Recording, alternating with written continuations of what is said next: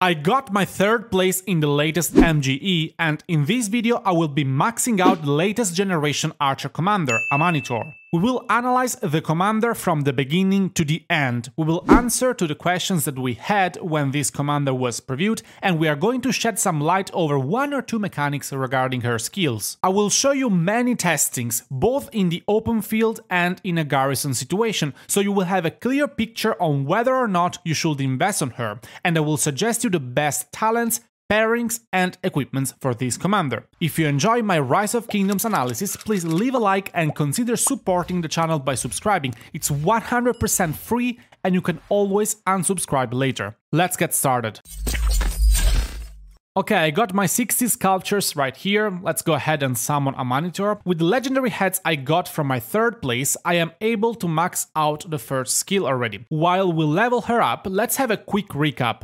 Amanitore is an archer, garrison and support commander. As I said in the preview video, I love so much the choice of the support tree on an archer commander. Active skill Glorious Arrows deals direct damage to the target with a damage factor up to 1300 and up to 20% increased damage for the next 3 seconds. Second skill Line Breaker gives your archers 40% increased attack and 5% extra damage to infantry, while taking extra 5% extra damage from cavalry. Third skill, Resilience of Tasseti, your archers get up to 20% extra defense and your attacks will remove all the attack enhancements of your target when you are serving as a garrison commander. This chance has a 10% probability of activations and can activate once every 10 seconds. Fourth skill, Akandaki's Wrath. When you take skill damage, you deal direct damage up to 800 damage factor up to 3 enemies in a forward-facing fan-shaped area. If you are serving in a garrison, you also have a 50% chance to deal another round of damage up to 500 damage factor, plus a 20% chance to deal a third round of damage with a damage factor up to 400. This skill can trigger at most once every 10 seconds. Now, we already have 3 questions about the fourth skill that hopefully we will answer with our testings. 1. Is the entire effect of this skill activable every 10 seconds or it refers only to the second and third wave? 2. Are the second and third wave also AoE or single target damage? 3. Very important, which kind of skill damage will activate this effect? Active, passive, self-inflicted, AoE damage where you are not the primary target. It is probably true that the skill will activate if you are the direct target of an active skill. Will the fourth skill activate if you are not a primary target of a skill damage? For example, if you happen to be damaged by an AoE commander like YSG or Guan Yu, and those commanders are not attacking you directly. And what about the passive skill damage? Can this skill's effect be triggered by a passive skill damage, such as Alexander the Great's second skill? And finally, everyone is curious about Amani's synergy with Artemisia. After Artemisia casts her first active skill, she damages herself. Will that activate Amanitore's skill effect? Or not? Watch the video until the end to have a complete picture of this commander. Expertise skill Nubian Willpower. Troops led by this commander are immune to silence. Active skills reduce the target's rage by 100 per second for 2 seconds, for a total of 200. This skill can trigger at most once every 10 seconds. As we suggested in our Discord as soon as Amanitore came out, this skill could open the door to a terrific pairing with Artemisia, because Artemisia silences herself when the rage bar reaches 80% and increases her damage by 50%. We also said that she would have kept the damage increase while being immune to silence, like it would happen if Artemisia were to be paired with Attila. I believe Dragothian has also made a video about this point, and we will highlight this mechanic with Artemisia in our testing. For the open field, I will always keep Amanitore primary. In a meta full of AoE commanders, in any game mode from Champions of Olympia to KVK and Ark of Osiris, you need some skill damage resistance, and support commanders work very well in this sense, also thanks to the extra rage they gain with Rejuvenate. There are talent trees that in some situations work better than others. That's why I will save your time and show you only the most relevant testings. If I test Amanitore primary with Artemisia secondary, it's implicit that if Artemisia were to be primary commander, the result will not be that great. So I will structure this testing part in the same way I structured my other testing videos. For example, in my Pakal rally testing video, which you can check by clicking the card up on the top, when I highlighted the Pakal and Harald combo, I never showed the testings for Harald being primary in that context. And even if many asked in the comments about that pairing, Harald primary and Pakal secondary, you can see that nobody uses Harald primary with Pakal secondary, because the defense tree just works better. Of course, I don't want you to blindly trust what I say. I always invite you to make your own testings, because things can greatly change according to the specific situation, like the different support skills that you can find in a heroic anthem, just to make an example, which could possibly favor more the archer rally compared to the garrison, and vice versa. That's why in the following testing round, we will be in a neutral ground, the Ark of Osiris, which is a more balanced scenario where to test in at the moment, since the 200% extra attack was removed in favor of the bonus damage. Usually, for our rally and garrison situations, other than testing with the commanders naked without any equipment, we also pick up the best players with the best equipments we can, in order to take a look at the full potential of a pairing.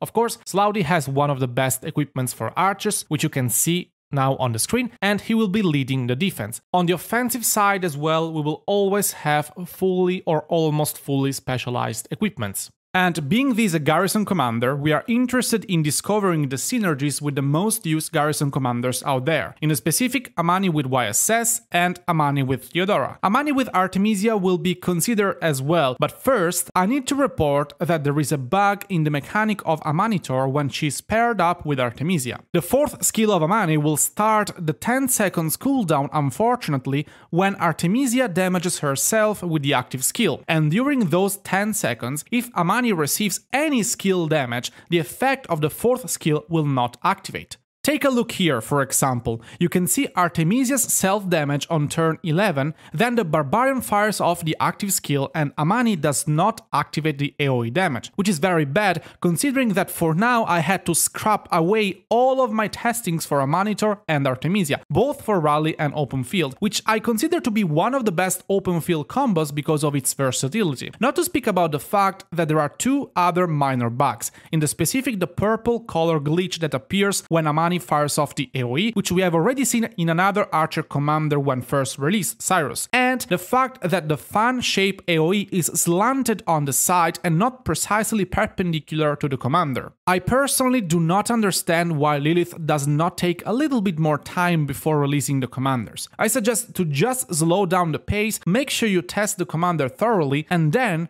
release them in the game. Anyway, continuing to speak about the AoE, as you can see from this footage, it can be triggered every time you get skill damage.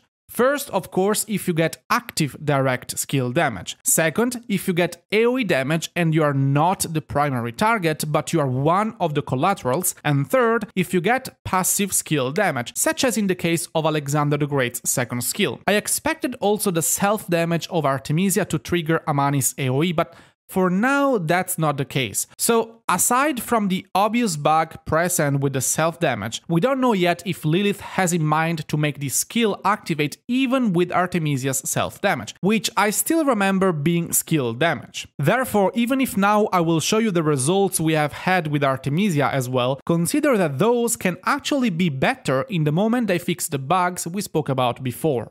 First, here we have Amanitore and Theodora versus Zhang Yu and Chandragupta. As we expected, also because of the extra damage taken by Cavalry, this archer garrison cannot compete with the Cavalry rally. Both the rally leader and the garrison leader have of course the same testing conditions and a top equipment.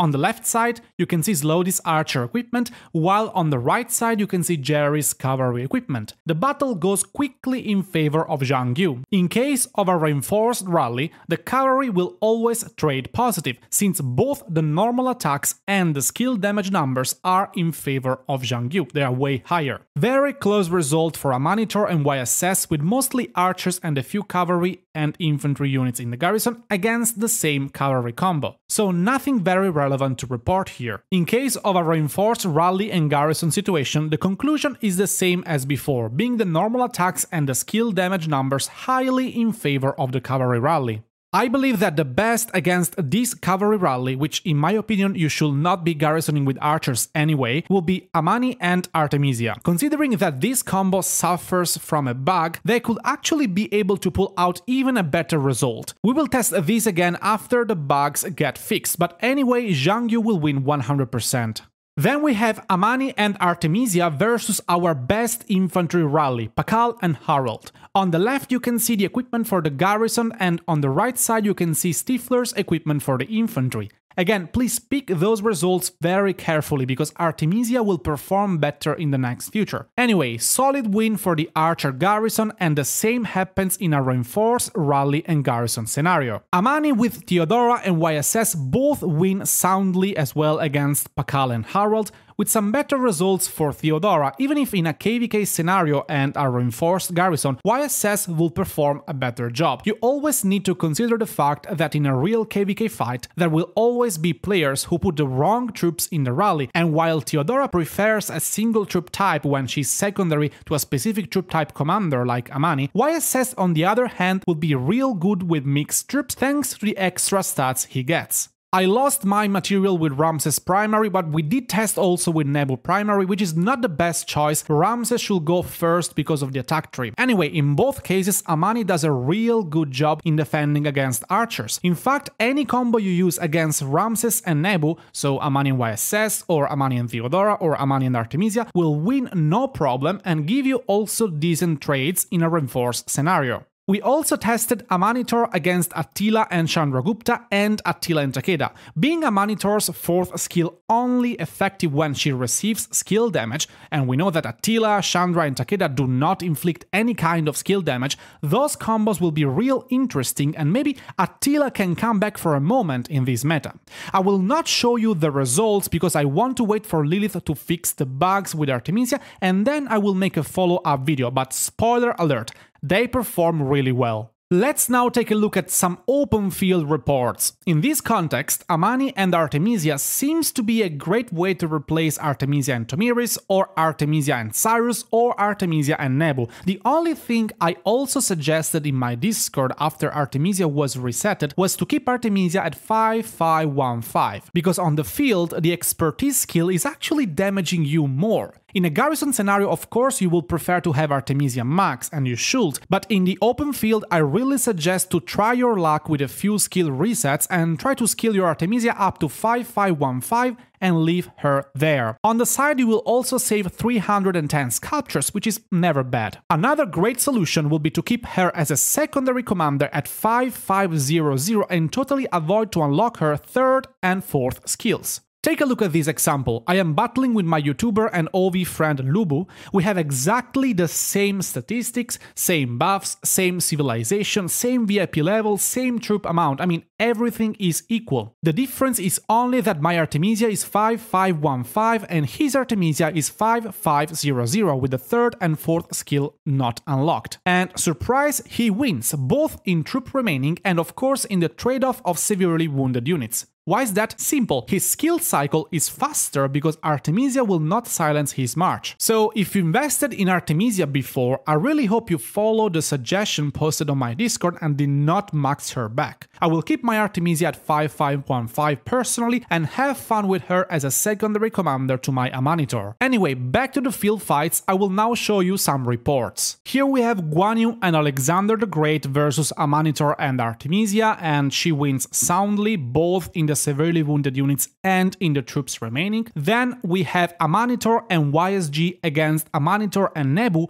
and I personally win with 30.9 thousand severely wounded versus 39.3 thousand. Then we have Ramses and YSG against Amanitore and YSG with 30,000 severely wounded on my side and 53,000 severely wounded on his side. And I do have to say that Ramses and YSG as of now is still a super solid archer combo for the open field, both for the AoE potential and for the fact that Ramses, even if he doesn't have AoE, is very resistant to swarm, so if he gets swarmed, you have skill damage resistance. Then we tried Amanitore and Ramses against Ramses and YSG, and Ramses and YSG still wins with 33.5 thousand severely wounded on his side and 40.6 thousand severely wounded on my side. I do remember that all the commanders we are using in this test are maxed out. Then we have Zhang Yu and William against Amanitore and YSG, and not a surprise, Amanitore and YSG gets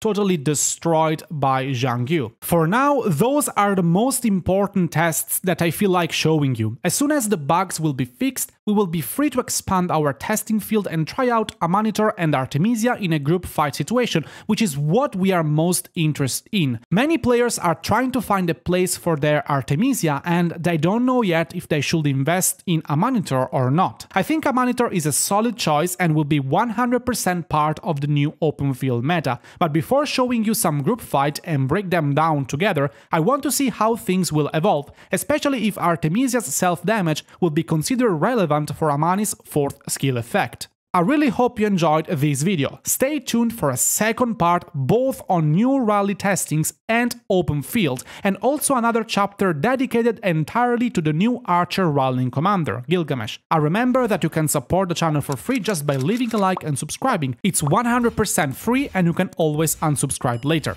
I will see you on the next one. Ciao!